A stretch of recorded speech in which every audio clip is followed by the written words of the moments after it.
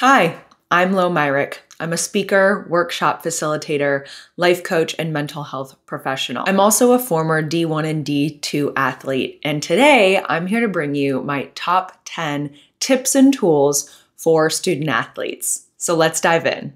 Probably the number one concern and issue I hear from student athletes on a consistent basis is that they feel like they don't have enough time.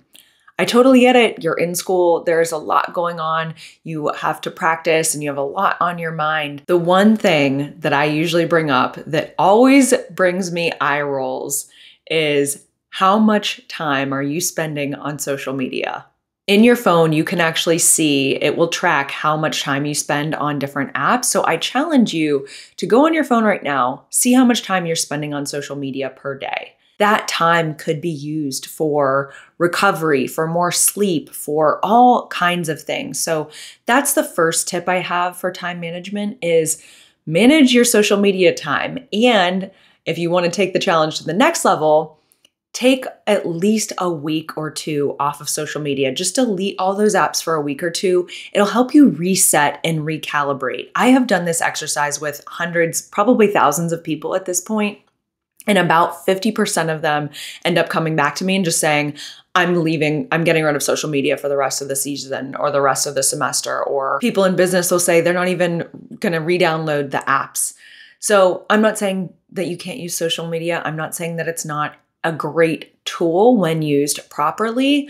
And it can be really informative and help you with a lot of things. However, we have to make sure that we have a healthy relationship with social media and all technology in general. I heard a great quote one time, and it goes, use technology, don't let it use you. So that is one tip for time management. My second tip is use your calendar. Make sure that you're blocking off time for studying or writing papers or whatever it might be in your practice time so that you know when you have time, you have free time. And if you do bump something, make sure that you have time for it later in the week. Using your calendar is a very easy way. All of your phones have calendars, or if you want to write it down and get an old school paper planner, whatever works best for you. But taking that time to just use your calendar and your schedule will free up your time in so many ways. My second tip is for you to be proactive about mental health. This is a daily practice that you need to build and create. If we do not proactively take care of our mental health every day, it's going to not improve and it could also decline, especially when you're under stress. If you have all of these external factors coming at you, which I'm sure that you do, you need to make sure that you're being proactive about that. So what are some things you can do to be proactive about your mental health on a daily basis? I got you covered. Breathing intentionally. Number one, just make time to take 3 deep breaths. Let's do one right now. Close your eyes, take an inhale through your nose, and exhale through your mouth. One deep breath can just change your whole state. Try deep breathing for just 1 minute, especially when you're stressed or in those transition times, like before you go into an exam or before you go to practice or before you're competing. Take a couple deep breaths and it will change your state. It will help your body be more alert. You'll be calmer and more in tune and able to function at a higher level, both mentally and physically. Next, practicing gratitude. It's a very, very powerful practice. Even thinking about just 3 things you're grateful for every morning. And as a next step to that, if you want to write them down, that's even going to have a bigger impact. Being real with people that you trust. If you're having a hard time, let them know. Let people that you love and care about and trust know what's going on, whether that's a friend, a teammate, a trusted coach. Telling people what's going on with you relieves some of the pressure of you carrying that burden alone. Other people can't solve your problems for you, but they can help you lessen the burden and lighten the load. And oftentimes just telling other people about the problem, saying it out loud, getting it out of our head can diminish the amount of pressure we feel about it. Similar to telling people about your problems and leaning on others for support, Ask for help when you need it. There's nothing weak about it. It's actually a strength and takes courage to ask for help.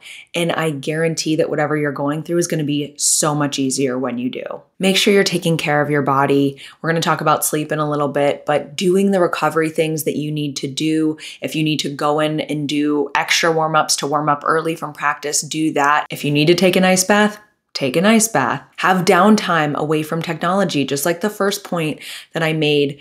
Taking downtime away from technology is so important. So make sure that there's some time during the day, at the end of the day, where you're just off your phone. Maybe just be with your thoughts, reading a book, taking a walk. Doing something where you're not on a screen is really, really important. And if you can get out in nature, that's even better. Have boundaries and make sure that you're saying no. If you're overcommitting yourself and saying yes to too much stuff, you're going to be overwhelmed. So make sure that you're setting your boundaries properly. Give yourself grace. You're not perfect. No one's perfect. And make sure to celebrate your wins. All of these things are daily mental health practices that you can do. I know I kind of wrapped many things up into one for this point, but be proactive about your daily mental health practice. Number 3, use affirmations and mantras. When I work with teams and organizations, I encourage each person to develop 1 to 2 mantras or affirmations that helps them stay focused. So what that could look like for you. I am strong. I am resilient. I am fast. I am fast and focused. I am strong and focused. Whatever the affirmation you need to stay focused as you're competing or as you're taking a test, you can create an affirmation statement for any situation. So when you hear the doubt creep up, you can easily replace it with that affirmation statement. Next, this is one of my favorite tools to teach people. If you are feeling frustrated, anxious, confused, stressed in any way, I want you to do this. So make sure that you're breathing. And then what you're going to do is go into what I like to call the whole brain posture. You're going to cross one of your ankles over, and then you're going to cross your arms over one another. You're going to clasp your hands together, and then you can just put your hands down in your lap, or you can fold them up here. You're going to take 3 deep breaths here, and then you're going to switch it. Okay, so if my left hand was on top, I'm going to switch that. I'm going to switch my ankles, take 3 more deep breaths here. And then I'm going to put my hands together like this. You can see my fingertips are touching. I'm going to put my hands down in front of me. I'm going to look through the hole, and I'm going to take 3 more deep breaths.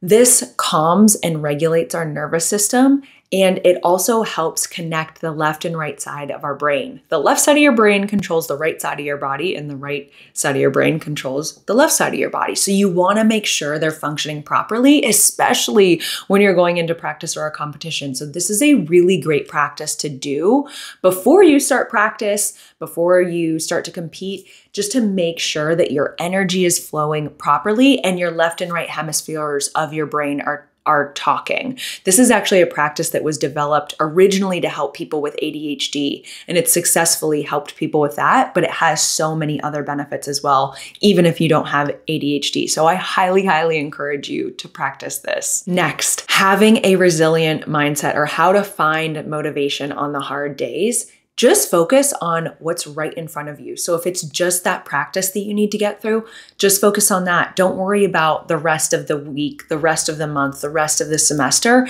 Just focus on the moment.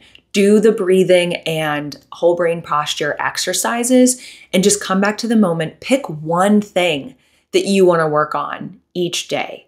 Just one thing, and then make that your focus. Don't worry about anything else. Try to be in the present moment as much as possible and just focus on that one thing.